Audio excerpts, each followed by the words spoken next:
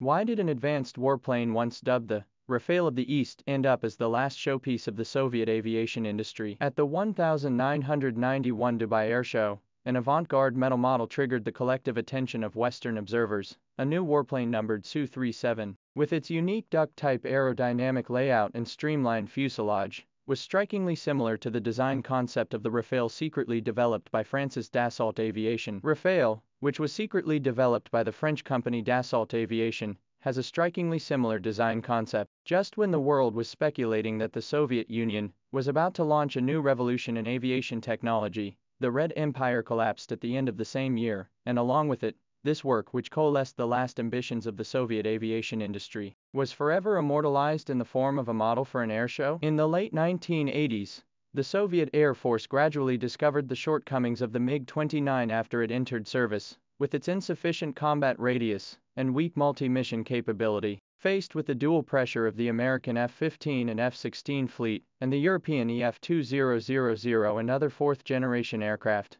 the Kremlin secretly launched the Future Light Tactical Fighter program in 1988. The MiG-1.44, proposed by the Mikoyan Design Bureau, and the S-37 by the Sukhoi Design Bureau competed fiercely, with Sukhoi eventually winning the competition with a more pragmatic design. The single-engine, close-coupled duckwing and delta wing configuration demonstrated amazing transonic maneuverability in wind tunnel tests at the Central Institute of Fluid Mechanics, with a theoretical maximum instantaneous angular velocity of 35 degrees per second, far exceeding that of similar Western aircraft at the time. In April 1991, when Western intelligence officers first photographed a full-size model of the Su-37 at the periphery of the Zhukovsky Test Flight Center, the fighter had complete technical parameters: 17.2-meter-long fuselage, 11.5-meter wingspan, and installation of our 79M300H vectoring engine newly developed by Rurica Design Bureau, with a maximum accelerated thrust of 185 kN,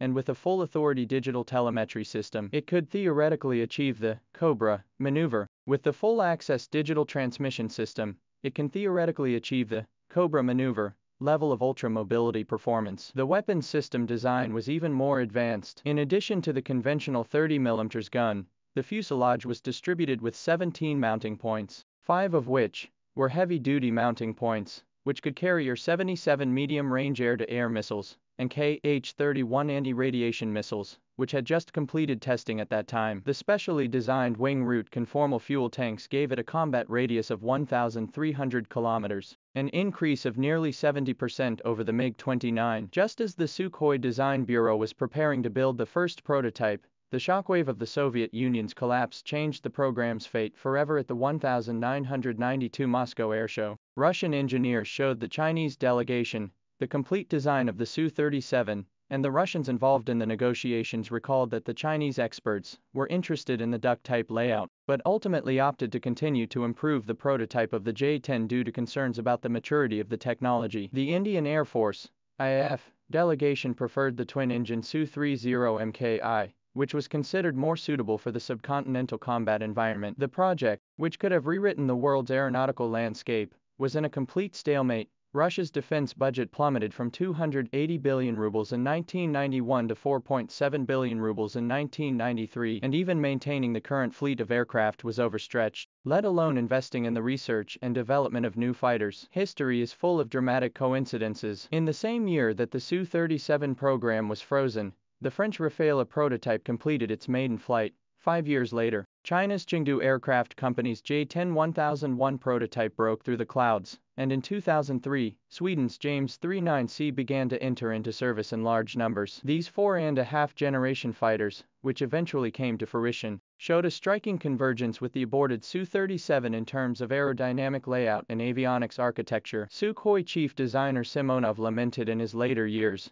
"We were at least 3 years ahead of Dassault, but history didn't give us 3 years." What is even more saddening is that in 1996, when Russia reintroduced the Su-37 designation, the name had already been given to the Su-27M's deeply improved version, and the original light fighter, full of revolutionary design, disappeared forever in the long river of history. From the perspective of technological inheritance, the legacy of the Su-37 has not been completely annihilated. Its wing-body fusion design idea was continued on the MiG 1.44 demonstrator, and the core technology of the Su-39 engine later derived from the L-31FN series, which became the heart of China's J-10 fighter jet. The metal model, which caused shock at the Dubai Airshow, is now quietly displayed in the corner of the Central Air Force Museum in Moscow, together with the wreckage of the An-225 transport plane and the drawings of the Ulyanovsk aircraft carrier, telling the story of the end of an era. When people marveled at the J-20 at the Dubai Airshow, they probably shouldn't forget that in the history of human aviation, there was once a war eagle from the north that was just one step away from rewriting history. If you analyze the fall of the Su-37 in depth, you must expand your vision to the structural contradictions of the entire Soviet aviation industrial system. At its peak, this behemoth had 52 design bureaus, 189 research institutes, and nearly 300 supporting factories, but was plagued by internal friction due to the mismatch of resources in the planned economy. The Sukhoi Design Bureau had a bitter conflict with the instrumentation department over the overweight of electronic equipment during the development of the Su-27, and such departmental barriers are even more pronounced in the Su-37 program.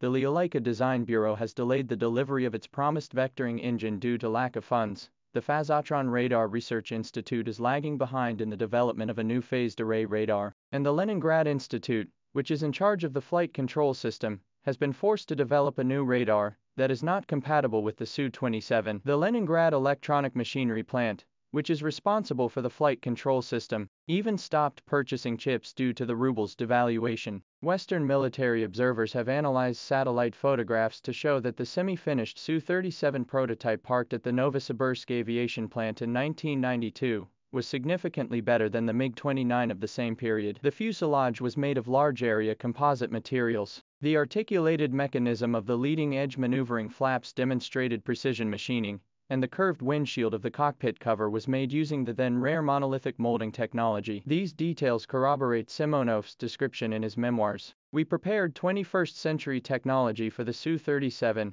but it only fit in a 20th-century frame. More intriguingly, the aircraft's pre-programmed mode of operation was already showing the characteristics of information-based warfare. With its data chain system designed to be compatible with ground-based air defense networks, a revolutionary breakthrough in 1991, dramatic changes in the geopolitical landscape dealt a fatal blow to the program. With the dissolution of the Warsaw Pact, the Eastern European countries that had originally planned to purchase the Su-37 collectively turned to NATO, and the Bulgarian Air Force even switched its order deposit to the French Rafale. A last-ditch effort by the Russian authorities in 1993 also suffered a setback when the Russians took a model of the Su-37 to the Middle East to sell it. The Saudi defense minister pointed to the Kh-31 missile mount in the belly of the model and said bluntly, "What should be mounted here are Western-style precision-guided weapons." This detail exposed the deep dilemma of incompatibility between the Soviet weapons system and Western standards, and also foreshadowed the fate of Russian-made weapons in the international arms trade market. Looking back at this history, the tragedy of the Su-37 lies not only in the technical abortion, but also in the paradox of the times that it reflects. When France's Dassault with Rafale fighter took Egypt, Qatar and other countries' orders, few people noticed that these customers were originally the traditional buyers of Soviet weapons. When China's aerospace industry through the digestion of the Su-27 technology to achieve leapfrog development, the Russian engineers are still looking for sales for the improvement of the L-31 engine. The aviation empire that once stood alongside the United States during the Cold War eventually lost the jewel in its technological crown to the dust of history due to institutional rigidity and economic collapse. In 2017, when the Su-57 prototype trailed an orange-red tail flame across the sky outside Moscow, the old engineers on the observation platform could not help but wet their eyes. This highly anticipated fifth-generation aircraft, its aerodynamic design can vaguely be seen when the charm of the Su-37. Only this time, the Russians used a full 26 years to complete that unfinished voyage. Miles away in Zhuhai, China, the J-10B vectoring demonstrator is stunning the world with the Pugachev Cobra maneuver, a classic flight maneuver from the Soviet era, which seems to be a tribute across time and space, telling a sobering story in aviation history.